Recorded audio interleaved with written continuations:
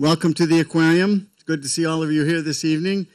You're in for a special treat, but before I introduce our speaker, I want to acknowledge the support of our sponsor for the series that we've done on climate change. It's the Donald Slavic Family Foundation, and Gazette Newspapers is a sponsor for the entire series, but we're indebted to the Slavic Foundation. Our speaker this evening is Professor Richard Somerville, and he's going to discuss climate change and climate policy. He's a theoretical meteorologist. He's a distinguished professor emeritus from the Scripps Institution of Oceanography. He's been there since 1979. Just can't find a job, I guess, Richard. He received his PhD from New York University. He grew up in the Washington, D.C. area, went to Penn State, got his bachelor's degree there in meteorology. He's been a meteorologist since he was 10 years old. He had a weather station in the backyard. He made daily weather observations, and he has been hooked on this field. He is one of the leading climate scientists in the world. There's no question about that. And he not only, though, writes for his peers, but he also has written for the general public. And there's a wonderful book called The Forgiving Air. It's now in its second edition. I highly recommend it. It's good reading. It tells a lot of very important stories. His honors include the election as a fellow to both the American Association for the Advancement of Science and the American Meteorological Society. He was a contributing lead author to the most recent climate science assessment by the Intergovernmental Panel on Climate Change, the IPCC. You probably know that the 2007 Nobel Peace Prize was shared equally between Al Gore and the IPCC members. And he also was one of the co-authors of a very important document, the Copenhagen Diagnosis, which brought the IPCC findings up to date as of December of last year. And it's very worthwhile reading. He's an amazing guy, not just because he's an outstanding scientist. He's involved in outreach, in education of all kinds, and he's a wonderful colleague. He's been involved here with us recently in a forum called After the Gulf, What Did We Learn? He gave one of the kickoff lectures describing the kind of a world that we could live in by the end of this century if we did not reduce our dependence on fossil fuels. He's always willing to give advice. Over dinner, he met with a group of students from Santa Monica High School who are going to be participating in the next National Ocean Science Bowl. They will be representing this region, and they will be working with the Aquarium for that. It's a real pleasure to introduce Professor Richard Somerville. Please join me in welcoming him.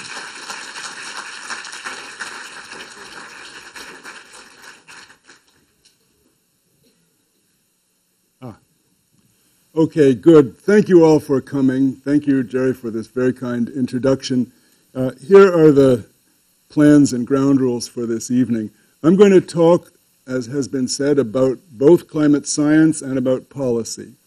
And I'll try to distinguish between them very carefully. When I'm talking about the climate science, the what do we know part, then I'm going to give you my level best summary of the best current scientific understanding of climate change that we have, and I think that a great majority of mainstream climate scientists would subscribe to it. When I talk about policy later on, then I'm just talking as one of nearly 7 billion citizens of the planet, and my preferences and feelings about policy are also include a science background, but also my own personal values and priorities and so on. So I'll try to distinguish between them. My theory has always been that wise policy ought to be made best when it's informed by sound science in an area like this, which has so much technical underpinnings.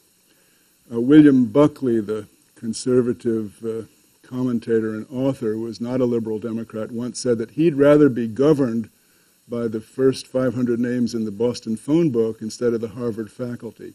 And I can understand that viewpoint, but I think if you're dealing with a technical subject and the Harvard faculty has relevant expertise, you could ask them about it before you turned over the decision to the first 500 names. And so that's where I'm coming from on that. I haven't planned a great long slideshow. I've got 20 slides to show you. I'll be done before 8 o'clock. I'm open to questions for as long as the aquarium will let us stay.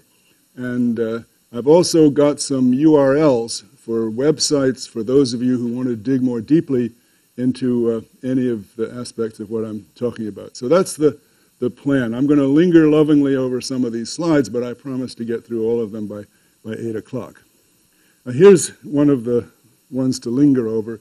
This is the most famous graph in earth science. It's known as the Keeling curve. And what it is a depiction of the amount of carbon dioxide in the atmosphere, which is on this vertical axis here, versus time from 1958 until nearly the present. The last data point here is from last March.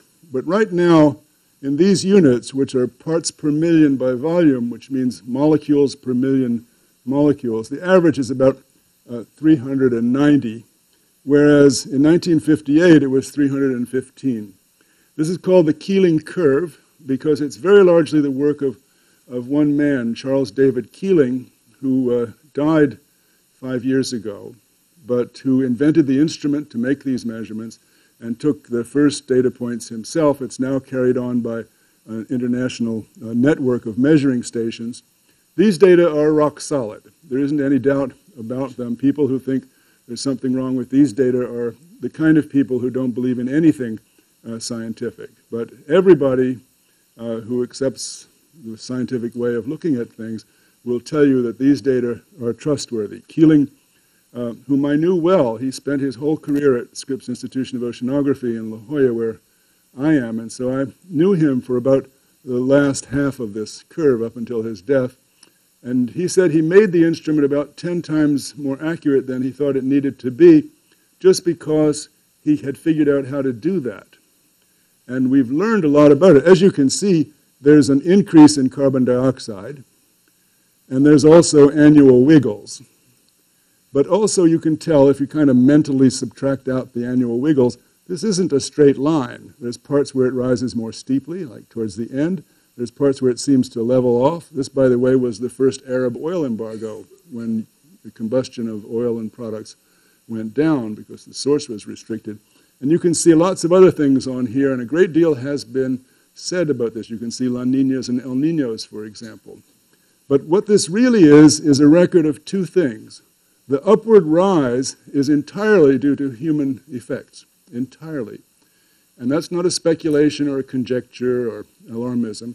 That's scientific, verifiable fact. And the reason we know that is that carbon dioxide that comes from burning coal and oil and natural gas has a different chemical isotopic signature from carbon dioxide from other sources, like, say, volcanoes. And so we can tell where a given molecule of carbon dioxide came from. And as more fossil fuel carbon dioxide is in the atmosphere, you can see, by the way, it was 315, it's 390, so in round numbers, 1 out of 4 molecules of CO2 in the atmosphere today is there because humans put it there. And CO2 from fossil fuels has the same greenhouse effect as CO2 from anywhere else, but it's distinguishable. And so you can back out the source of each of these components of CO2. So this rise is entirely human-caused. The annual wiggles are due to the photosynthesis and respiration. When plants, this station that Keeling picked was in Mauna Loa, so it's a station partway up the side of a volcanic mountain in Hawaii, and that's in the northern hemisphere, and so it follows the northern hemisphere seasons. It takes time for CO2 to mix around the world, but the average molecule of CO2, the one that came out of your tailpipe if you were driving over today, for example, is going to stay in the atmosphere for centuries.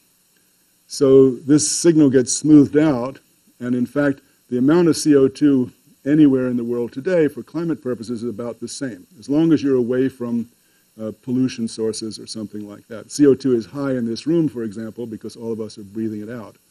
But if you're asking what the CO2 over Long Beach comes from, it's not the emissions of the good citizens of Long Beach. It's the emissions of all the people in their world and their parents and grandparents all mixed together because it stays there for a long time. Keeling had figured this out. There's some students here tonight from Santa Monica High School who are doing a project in partnership with the Aquarium. So I wanted to say something to those students today. Keeling, when he started this, was a young man. He had just finished his PhD, he was in his 20s, and he was recruited to Scripps by one of the giants of earth science named Roger Revelle, who, by the way, was a founder of UC San Diego.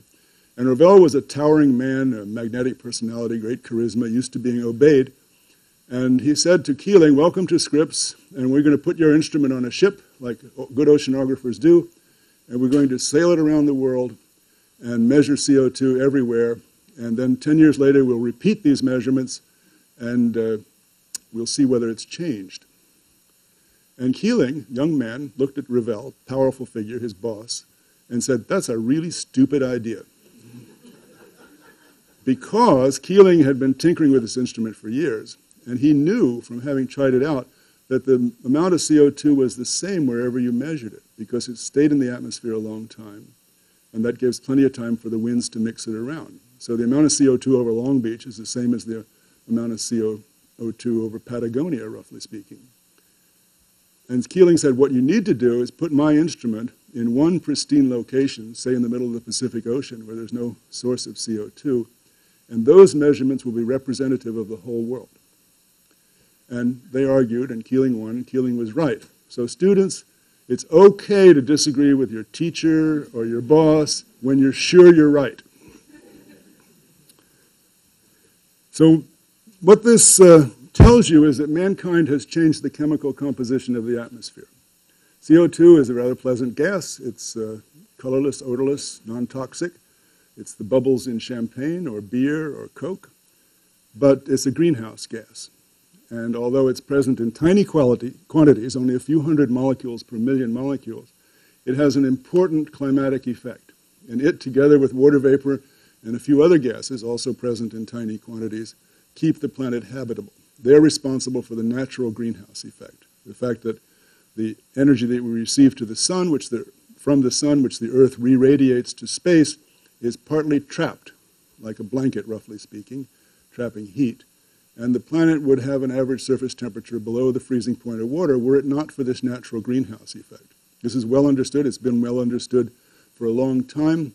A British physicist named Tyndall in the 1850s was testing CO2. He put it in the laboratory, and he shines infrared energy beams on it and measured the absorption. So we've known about the greenhouse effect. We know about it theoretically now, too, in great detail. It's as real as gravity, and we should be grateful for it. It keeps the planet habitable. The concern is not that we have a greenhouse effect. The concern is that humankind is inadvertently tinkering with it. We've added to the greenhouse effect and made it stronger and warmed the planet over the 150 plus years that we've been burning coal and oil and natural gas in large quantities, to the degree that we are now having a significant climatic effect that promises to be a stronger climatic effect. So it's the unnatural or the human magnified greenhouse effect that is the concern. Okay. We could talk more about this slide, and given time, I might even come back to it. The next few figures I'm going to show you are from a book that was mentioned, the Copenhagen Diagnosis. It's a 50-page report. It's available free on the internet. I'm going to put some URLs up at the end so that those of you who want to dig more deeply into this can get this report and another one. All the figures I'm going to show you come from these two reports. They're written in plain English, and they're free for download by anybody. This Copenhagen Diagnosis is not an IPCC report. I'm happy to talk about the Intergovernmental Panel on Climate Change, but a group of us climate scientists decided in advance of the Copenhagen negotiations last winter that enough new science had happened that it deserved compiling and being written about to bring to the attention of the negotiators in Copenhagen. And so we put out this report a year ago this month. And this figure and the next few are from that report. There's 26 of us authors from 8 different countries. We were self-selected and self-organized. So we get the credit for anything you like about that report or the blame for anything that you don't like. And what you're looking at here is the CO2 emissions. We know this very well from fossil fuel because the world keeps track of the number of barrels of oil and tons of coal and so on that it burns. There's a very important secondary source, which is deforestation, not on this graph. And there are many tertiary sources. It turns out cement manufacture, for example, also puts CO2 into the atmosphere.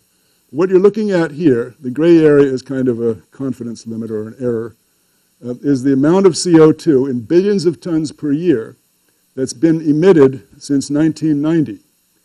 We picked 1990 for several reasons, one of which is that it was the base year for the infamous Kyoto Protocol, which is an international treaty signed by many countries, not the United States, that required the developed countries to reduce their emissions by about now, relative to 1990 by a few percent. So had all the nations of the world signed, it's a treaty that, by the way, is in effect now, even though the U.S. didn't sign it, and enough countries that produced enough emissions did sign it, so it came into force. And some countries, but very few, have managed to meet their Kyoto targets.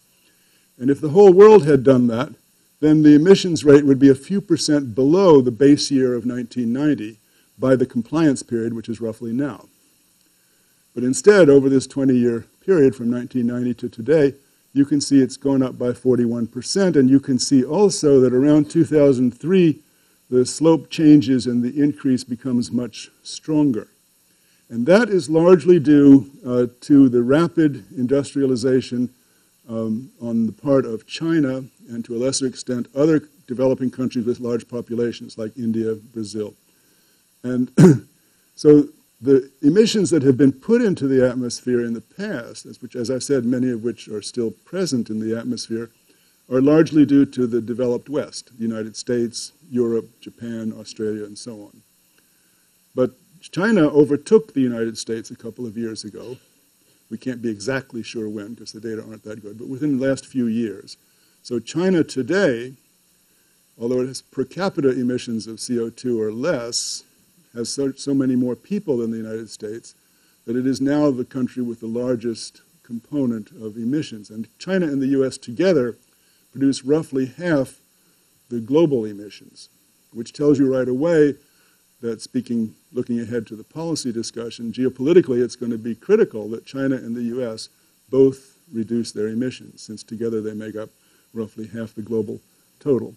It's incidentally true that in the past, years where the economy of the world stood still or had recessions often resulted, because of less industrial activity, in a temporary reduction of emissions. But the global recession of the past couple of years has been partly outweighed by the growth in the large developing countries, so that the rate of emissions didn't change much from 2009 to 2010, but it didn't go down because that was compensated for, the recession's effect was compensated for by the very rapid growth of the use of fossil fuels in large developing countries. So for example, China today has a larger market for cars and trucks than the United States. And that's a recent development. So that tells you a good deal about what's going to come ahead. So CO2 is increasing due to human activities. And to nobody's surprise in the scientific community, temperature is increasing too. The dots here are the annual average of the global average surface temperature. That is, temperature measured in the lowest part of the atmosphere, a few feet above the ground at weather stations, supplemented by satellite data for ocean temperature. So it's a representative number for the global average temperature. I'm happy to discuss in the Q&A period any questions about the veracity and reliability of this data. I'm happy to address issues such as is this contaminated by urban effects so that temperatures are being measured in hot cities to a greater effect? No, it's not. This is a representative number. It's agreed upon by the weather services of many countries. There is an urban effect, but it's in the 0.001 level. And these are basically trustworthy numbers for a variable, the global average near-surface air temperature, that we've been measuring more or less reliably since the mid-19th century.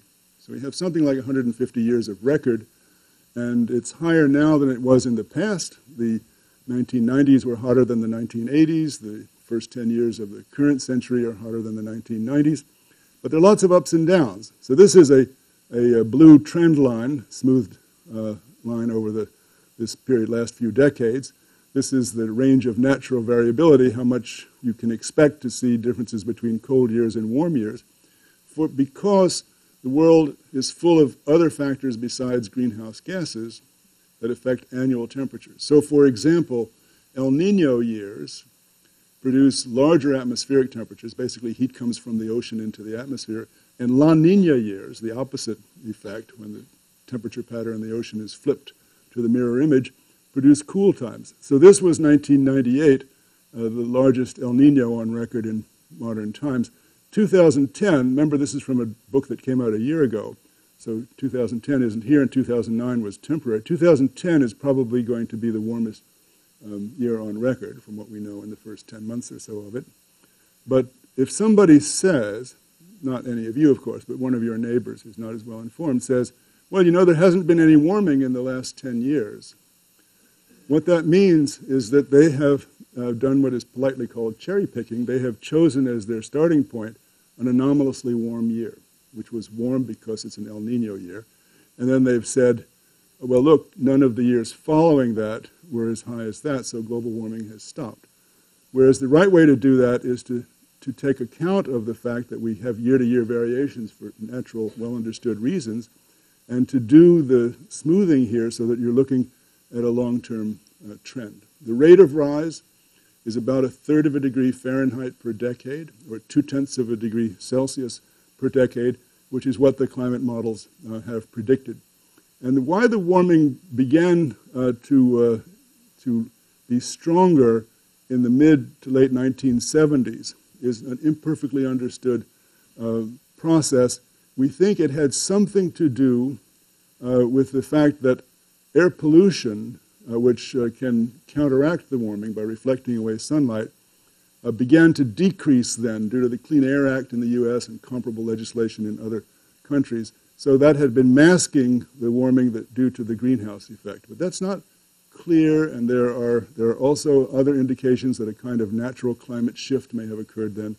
But since then, the warming has, when it's treated in this smooth fashion to smooth out the year-to-year variability, has continued at very much the predicted term. That doesn't tell you that it's human caused. You see, I said CO2 went up and temperature went up. It doesn't prove that one caused the other. You know, maybe hemlines went up. Certainly the Dow Jones went up. I mean, there are lots of things that went up over this many-decade period. We are confident that most of the warming is very likely, better than 9 chances out of 10 in the IPCC's assessment, to have been due to human activities, and in particular to the strengthening of the greenhouse effect due to the added burden of CO2 in the atmosphere. There are other greenhouse gases too. CO2 is most important because it's larger in effect than the others and it lasts longer. And the reason that we're confident of human influence as the primary cause is that a great deal of very clever scientific detective work has gone into that. This is not an allegation by somebody with a particular political leaning. It's because the scientific community has carefully considered other factors that we know influence climate. So, for example, the sun can vary in its brightness or output, but we can calculate how much that effect, because we've been measuring the solar variability very accurately from satellites since the late 70s, and it's 10 times smaller than the effect of the extra CO2. We know it's not the same kind of natural variability that causes ice ages to come and go, because we know what causes them. It's changes in the Earth's orbit around the sun that take tens of thousands to hundreds of thousands of years to happen, and they can't happen strongly enough or rapidly enough to cause this degree of warming on this short a time scale. In a few decades, the climate has warmed rapidly. And there's a long string of that kind of work. We can measure how the warming varies with altitude. If the sun were causing it, we would expect to see warming at all levels. If it's greenhouse gases, we would expect to see cooling in the lower stratosphere, due both to ozone loss and to carbon dioxide radiating there. And that's what we do see. So we observe the fingerprint that our theories and models tell us is what we'd expect if it were greenhouse gases that were the cause of the warming. And I'm happy again to talk in detail about that, but I want to tell you that this is just not an assertion, it's not somebody's political conviction, or it's not a conclusion that somebody has jumped to. It's the result of several decades of painstaking, careful scientific work on which the expert community is largely agreed. Here's another example of the effect of a warming world. In the Arctic, sea ice is now melting much more rapidly than had been predicted. And what's shown in this very dramatic graph is a map of the Arctic. You can see Greenland here, for example. And you can see here, this was the average sea ice minimum. Sea ice reaches the minimum in late summer, around September, in a long period up to 2006, from the beginning of satellite data in the late 70s, whereas this was the minimum in 2007. There was a dramatic reduction. And we expect to see global warming amplified in the Arctic because of a number of physical processes that are unique to the Arctic. So, for example, in a warmer world, there's less snow and ice. That makes common sense. And when there's less snow and ice, what was under the snow and ice is revealed, which is always darker. It's the darker surface of the ocean or the darker surface of land or trees. And so the result of taking the snow and ice away is to make the surface less reflective. And so in the warmer world, with the snow and ice gone, less sunlight is reflected away. And so instead of reflecting sunlight away, the darker surface absorbs sunlight. So the warming darkens the surface and enhances the warming. It's as though you had your house wired weird, so that when the house got warm on a hot day, you turned on the furnace and made the warming worse instead of turning on the air conditioner. So it's amplified in the Arctic. And we expect, and the observations show, that the greatest warming is occurring in the Arctic. Same thing, by the way, doesn't happen near the South Pole in the Antarctic, because you melt some ice, but there's a mile or more of ice under that. So you're not darkening the net surface to the extent that's happening in the Arctic. So another way to look at this phenomenon is this graph here. What you're seeing here is a function of time. 1900 on the left, the present on the right, is the area of sea ice, the extent of sea ice, which can be observed from aircraft and so on. It's not the same as the volume because it doesn't take account of the thickness, but that's decreasing too. But this line here is a modeled extent. That is to say, what scientists have found by making computer simulations of the ice and predicted would happen with the warming that's observed. And the red line is the observations. So this, again, starting around mid-century, the red line is the measurements of what the extent of sea ice was at the September minimum. And you can see it's been decreasing with time faster than the model. The blue area surrounding this black average is the extent. So the models that predicted the greatest loss of sea ice are here. The models that predicted the least extent of sea ice are there. And you can see there the observations are telling you that the models have underpredicted the extent at which the ice is being lost. This is sea level. This is global sea level. How high is the ocean? It's an interesting kind of thing to think about. What determines how high the sea level is? When you go down to the beach, why isn't the water many feet lower than it is or many feet higher? And the answer is that it does go down and up by many feet as the climate changes. And we know this from geological evidence. It goes down in cold periods, like ice ages, and it goes up in warm periods, like the present. And the reason is several-fold. For one thing, the ocean, like a lot of other things, takes up more volume when it's hot than when it's cold. So the same amount of water takes up more volume in an interglacial period, like the present, than in a glacial period. And also, in a glacial period, a lot of water is locked up as ice on land. That melts and eventually flows into the sea. So the amount of water increases in a warmer period as well.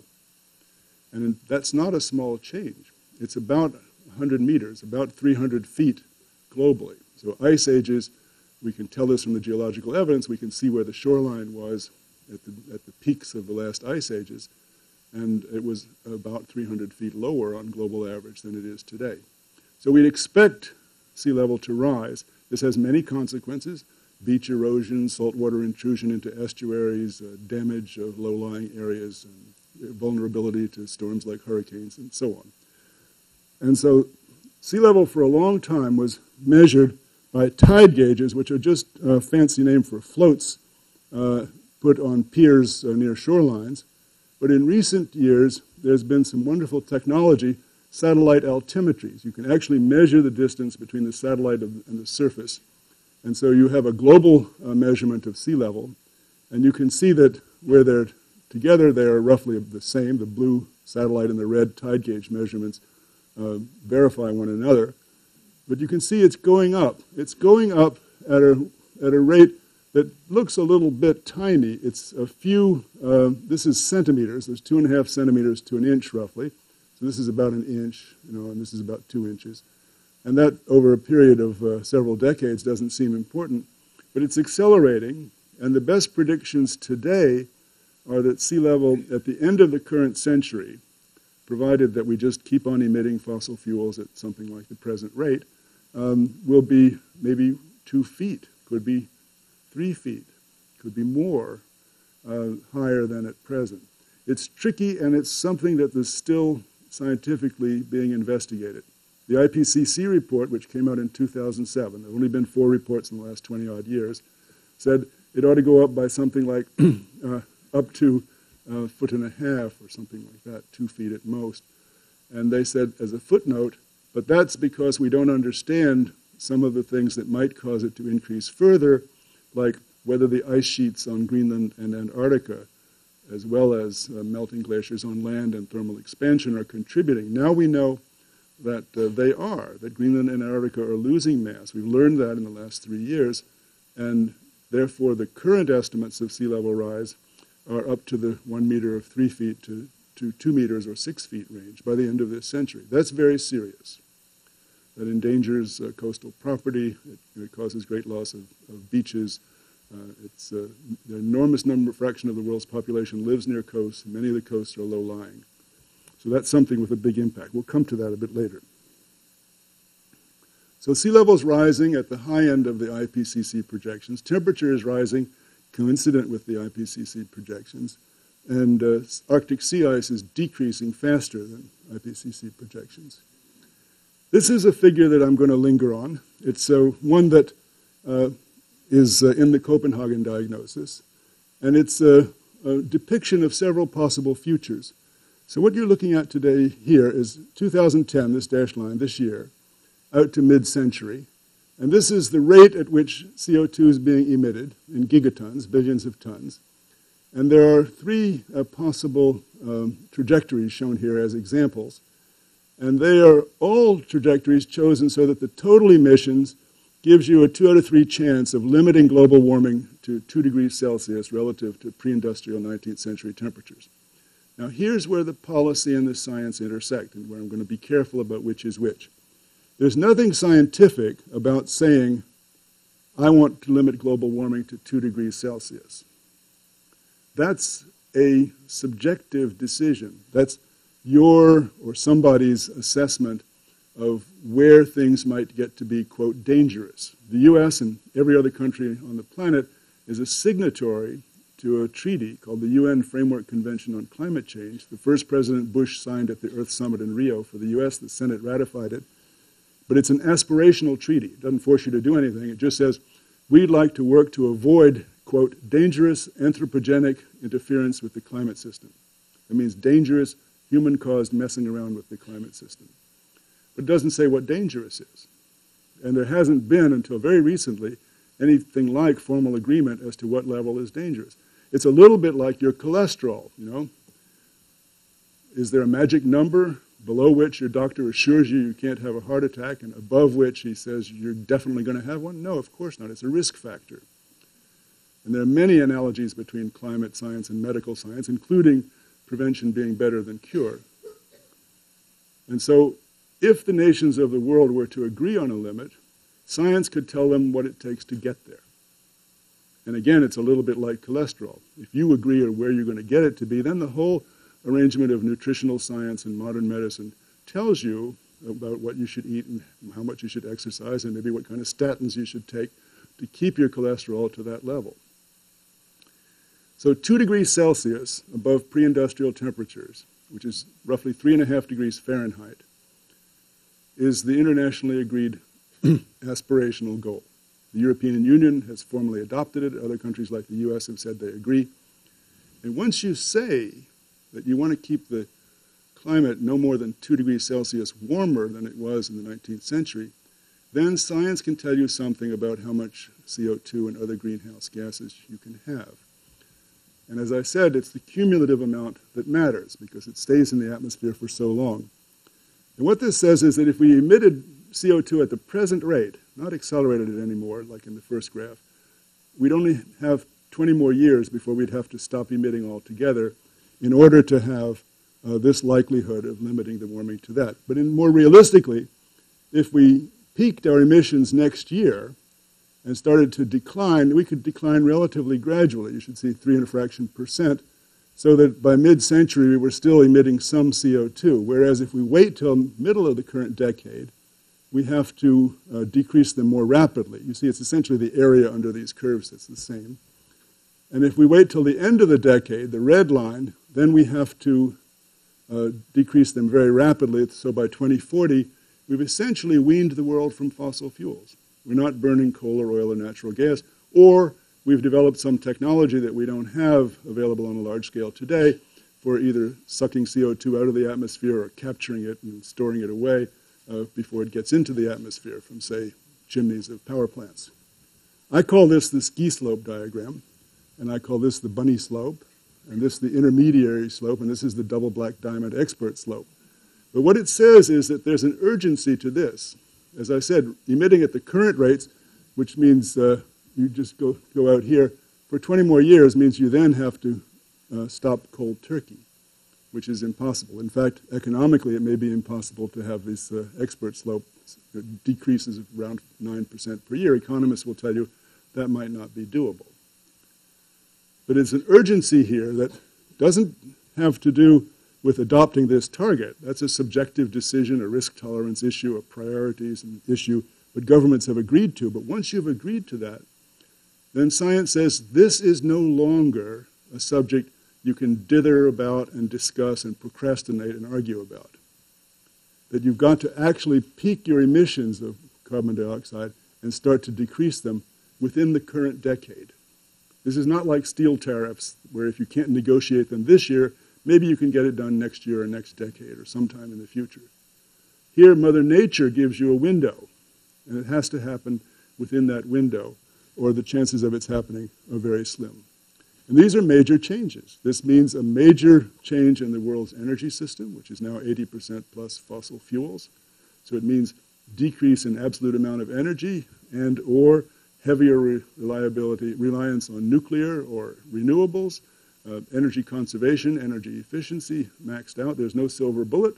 There may be a silver buckshot. There are lots of things that contribute. This may be barely technologically doable. So far, my judgment is there hasn't been much sign that there's political will. Neither China nor the US, for example, which together emit half the CO2, have shown any willingness to sign on to this. It's unpopular in the present Congress, more so than in the previous Congress, and it may not be happening. But the science tells you that these emissions have to stop growing and start decreasing rapidly in a few years. Okay, the next few figures I'm going to show you, and then I'll stop and take questions, are from a report out this year from the National Academy of Sciences, a very distinguished panel of scientists reviewed extensively, called Climate Stabilization Targets.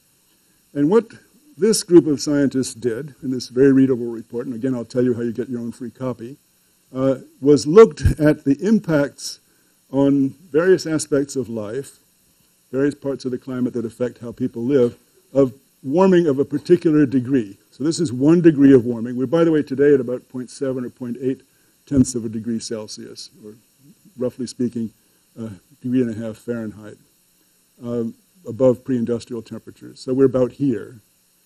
This is the 2 degree target. This is 3 degrees. And what you're looking at here are the yield from certain important crops. maize and soybeans in the U.S., rice in Asia, wheat in India, and maize in Africa. And you can see that at 1 degree, there might even be an increase in yield. The areas shaded around here are, again, an estimate of the uncertainty in these figures. But beyond that, there comes a rather significant, this is in percent, this is minus 20, minus 40, minus 60, minus 80%. So there are, at 2, 3, 4 degrees, there are in many of these crops sharp decreases in the yield because at higher temperatures you're not getting benefits. There are other things that happen. There's greater vulnerability to pests of various kinds, for example, or crop diseases. So, and by the way, this report is also a very sneaky attempt to foist the metric system on the American public, which has shown no enthusiasm for this. So here's your Fahrenheit to Celsius conversion here. 5 degrees Celsius is 9 degrees Fahrenheit. And so it's not quite double, but that's what it is. So if you want to convert this, so they wrote this report knowing that the American public, say the older American public, school kids are comfortable with metric units, and scientists work in them. But the American public doesn't know that 1 degree Celsius is 9/5 of that in Fahrenheit. So that's why the 2 degree target here is 3.6 degrees Fahrenheit. So you got to get fluent at converting.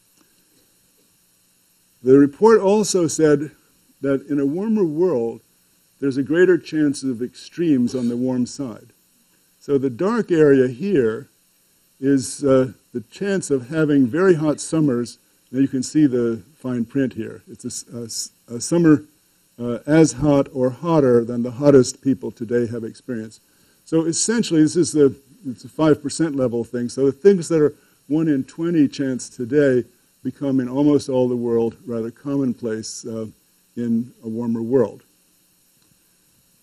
So you have a greater chance of extreme events, of extreme temperatures. You're basically shifting the whole distribution of, say, summer mean temperatures over to the warm side, so you're greatly increasing the chance of warmer summers. And we already see today that many more heat wave, high temperature records are being broken, 2 to 3 times as many as low temperature records. And then they assessed a number of aspects. You see, fire depends on climate. Hot, dry climate, as everybody who lives in the American West knows, is a greater fire danger. And so they said for each degree Celsius of warming, for a range of 1 or 2 or 3 or 4 degrees, we can expect a big increase, 200 to 400% increase per degree in the area burned in the western United States. That has to do with reduction in water supply. For example, in a warmer world, there's less river flow. The Sierra snowpack is more rainpack. It's lost early in the water year. It's not available in the summer to keep the fuel moist.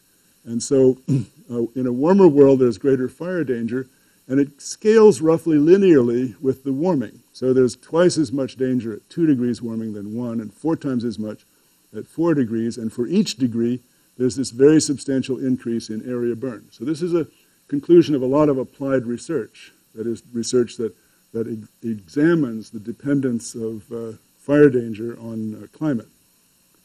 For rainfall, depends on where you are. One of the things that happens in a warmer world, and it's already happening now for complex reasons, is that the migratory storms that move from west to east in middle latitudes move further north in the northern hemisphere, further south in the southern hemisphere. That is, they move away from the tropical regions and subtropics more toward the poles.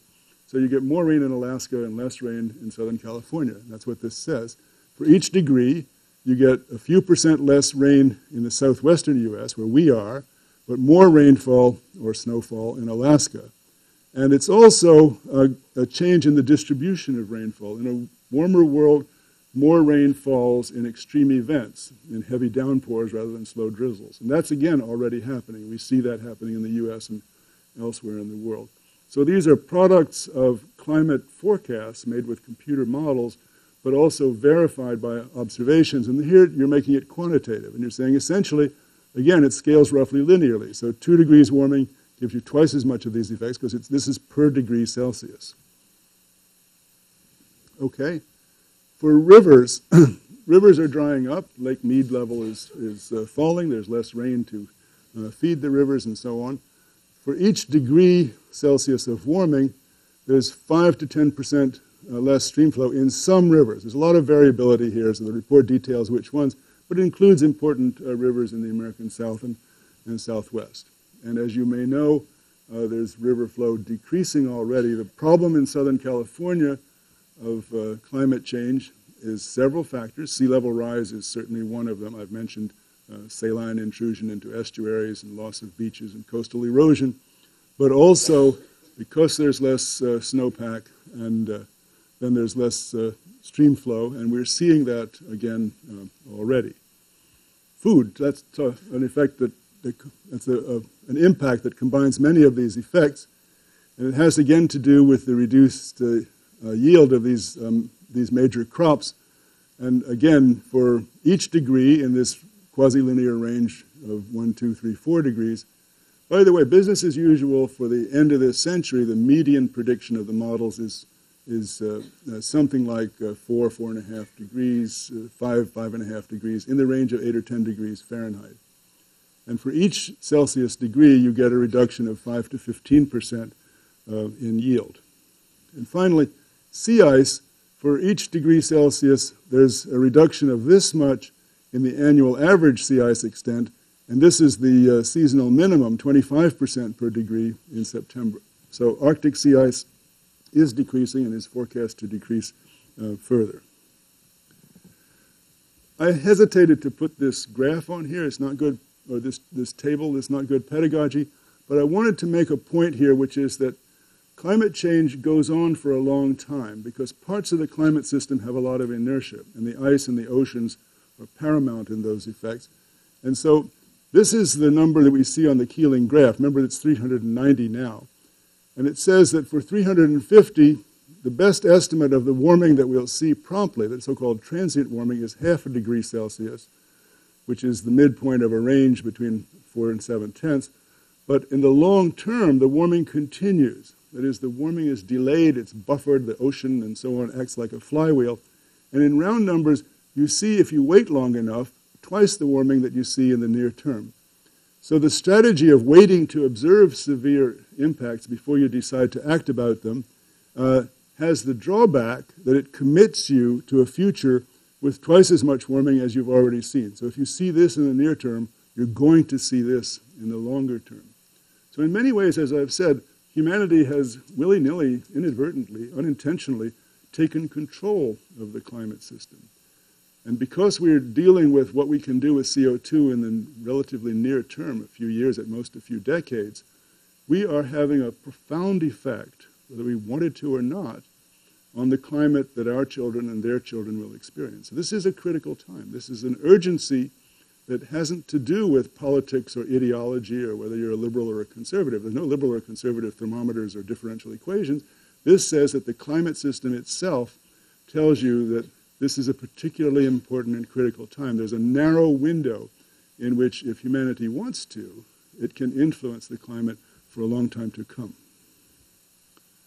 Okay, I'm going to zoom through some of these since it's already closing in on the final time. They amplify the message. What you're looking here is, first of all, the bars here indicate the uncertainty. Real scientists are very upfront about how well they know a number. So, whether it's the acceleration of gravity or some other number, a scientific measurement also tells you the degree to which you have confidence in that number and how high it could be. If you say it's here, it could be here or here. So what you're looking at here is how the cumulative carbon emissions relate to temperature change, and there's a substantial margin of uncertainty here. So, for example, we think that if you were to do the thought experiment of instantaneously doubling carbon dioxide and then waiting for the climate to come into equilibrium with that, it would warm somewhere around 3 degrees with a probable range of 2 to 4.5 degrees. And that's because there's physical processes that we don't fully understand. How will the clouds react, for example, is a big one. And so we're upfront about that. And that's why I've expressed the previous results probabilistically. And I said that the ski slope diagram was such as to give you a 2 out of 3 chance of meeting the 2 degrees Celsius. That takes into account this uncertainty. So this is saying that a lot depends on how much carbon is emitted in the future. This is, as you can see, fossil fuel, land use, and so on. So we don't know what the emissions path will be. That's the biggest uncertainty in estimating how things will look in, say, 2050 or 2100. But we also don't know with perfect certainty the degree to which the warming depends on the total amount of carbon. And this is the National Academy's stabilizing climate stabilization targets version of my ski slope diagram.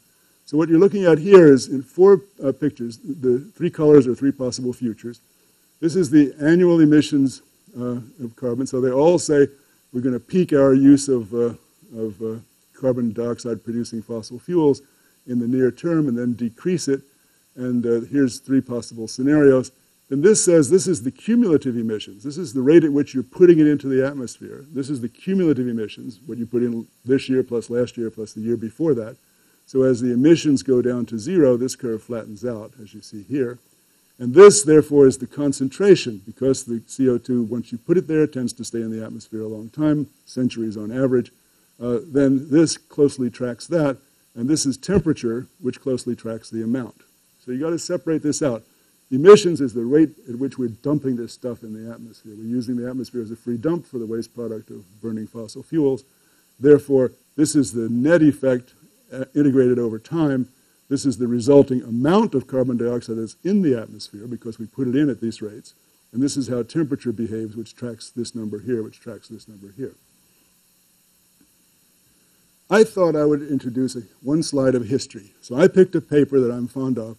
It was published more than 30 years ago by 2 very perceptive Swiss scientists who said, and I'll translate this, for a prescribed maximum increase of 50% in the concentration of carbon dioxide, the total amount above the pre-industrial 19th century value, which is around 280 in the Keeling units, then the production, meaning the rate at which we're emitting carbon dioxide, could grow by about 50% from now until the beginning of the 21st century, which we're now 10 years into, but should then decrease rapidly.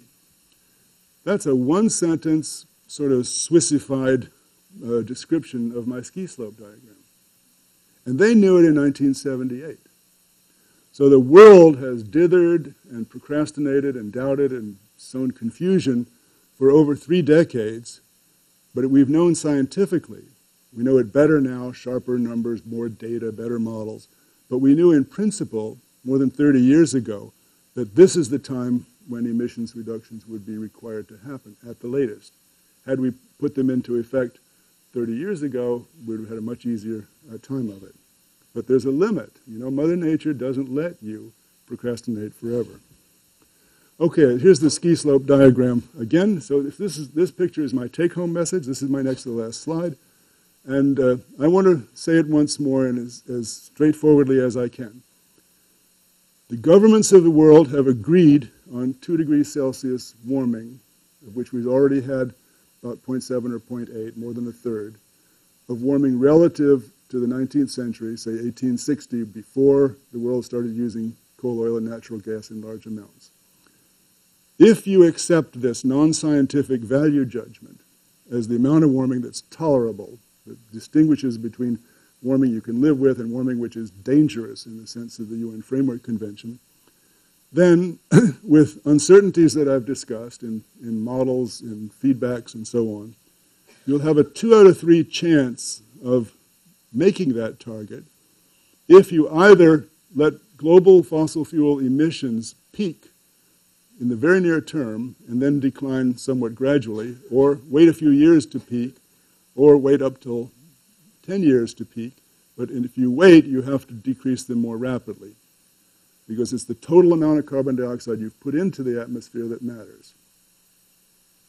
And if you wait past this, if you wait current emissions for 20 more years, I didn't draw it on here, so that's a curve that goes a straight line here, then by about 2030 it has to drop abruptly to 0. So that's the choice. If you can't do that, then you're going to have greater warming, and then you're going to have the effects that I've outlined from the Academy report. that is to say, effects on everything from fire danger to crop yields to river flow. The last thing I want to do is say a few words about what these URLs are. This is my site, so I'm going to leave this up during the question period, so if you want to copy any of them down, you can, or you Google me, you'll also get to this. This also has my email address. Students, if you say you're from Santa Monica High School, I'll answer your question. This is the Copenhagen Diagnosis Report. It's also going to be published commercially next year, but it's available free, and it's a 50-page free download in plain English. This is the report we wrote last year, 26 climate scientists from 8 countries. The first half of the figures I showed roughly tonight came from this document. The ski slope diagram is in this document. This clunky-looking URL is National Academy Press. This is the National Academy study on climate stabilization targets, from which the last half, roughly, of the figures that I showed tonight came. The IPCC, the Intergovernmental Panel on Climate Change, has all its reports, all its recent reports, available on free download. This is the French abbreviation for Switzerland. It's headquartered in Geneva. I'm happy to talk in the question period about the IPCC and how it works. These are the definitive scientific assessments. There was some confusion about a few rather trivial errors in the IPCC report. It isn't perfect, but in a 3,000-page report, there were a handful of errors that didn't affect the main conclusions. And this is the gold standard. We use this as a textbook for graduate students. If your neighbor is fond of saying things like, the temperature record is contaminated by bad instruments and urban heat effects, or it's the sun that's responsible for this, or the CO2 going up is not man-made, it's put in by volcanoes, or any of the often repeated but thoroughly discredited arguments that essentially give you a reason to distrust all of climate science. There are many good sites, but this is a particularly clever one to use because you can take it and then you can click on whichever level of explanation you want. You know, one designed basically for very young students, on up through an intermediate explanation onto a full scientific explanation with equations, references to the technical literature, graphs, and so on. This is a blog run by a bunch of good climate scientists. It's up to date. I read it every day. And it treats interesting issues. It's rather technical. And I would say, like many blogs on the internet, you know, there's no quality control. But if you trust the main postings by the scientists who run this site and treat the bloggers by people who send in comments skeptically or with some degree of grain of salt, you might say, then it's a lot of fun reading. So I'm going to leave these up during the question period. And I want to repeat that within reason, I will, my email and other contact information is there. I'm happy to hear from any of you. You have been very patient, and I'm finishing on time. Thank you very much. What about policy? What about policy? I think my mic is still on, so you can keep that mic out there. Well, I think if you ask me, and I'll repeat the warning, that if I give you a policy recommendation, I think it's not pure science. It's informed by science, but also by my worldview, you might say, my priorities and values.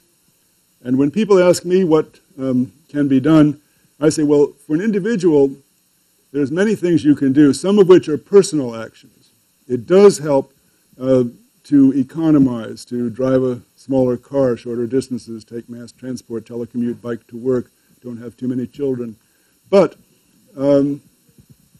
those are both good because multiplied by 7 billion people, they make an effect, but they're also consciousness raising. You know, in the same way that a yarmulke or a rosary doesn't make you a good person, but it reminds you of the value of being a good person. So I recommend people do those things, and I don't belittle them at all. You know, recycle, do all the things that you know about. But also be politically aware.